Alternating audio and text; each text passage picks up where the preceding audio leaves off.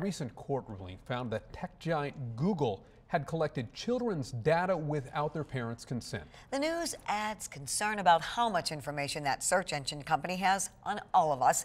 13 on your side's Amar Abbas is here now with some advice for parents. Amar. Yeah, you'd be hard-pressed to find anyone who doesn't use Google to search for information.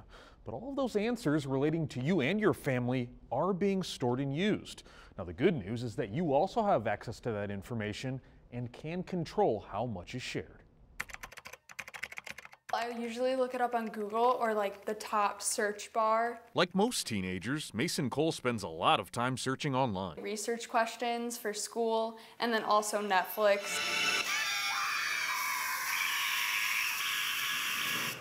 The 14-year-old has noticed that after searching for something on Google, she'll eventually see ads for what she looked up. Like an app or something, or like a game that I've already done. Sweet.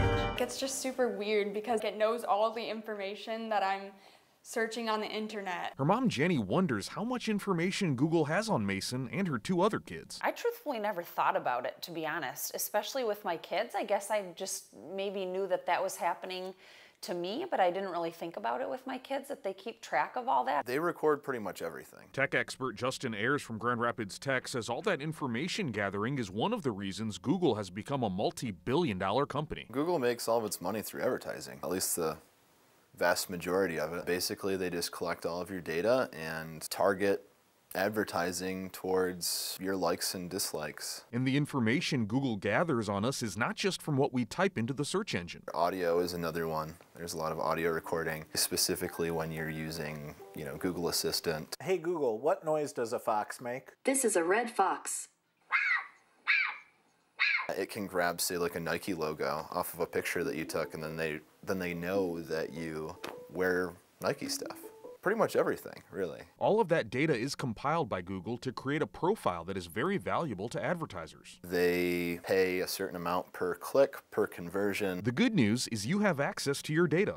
All you have to do is visit takeout.google.com. There you can review, download, or delete.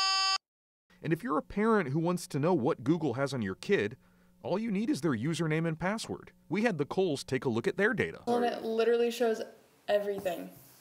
Go. What's it saying? It literally shows everything that you did. What do you mean? Look, saved. It shows what you saved.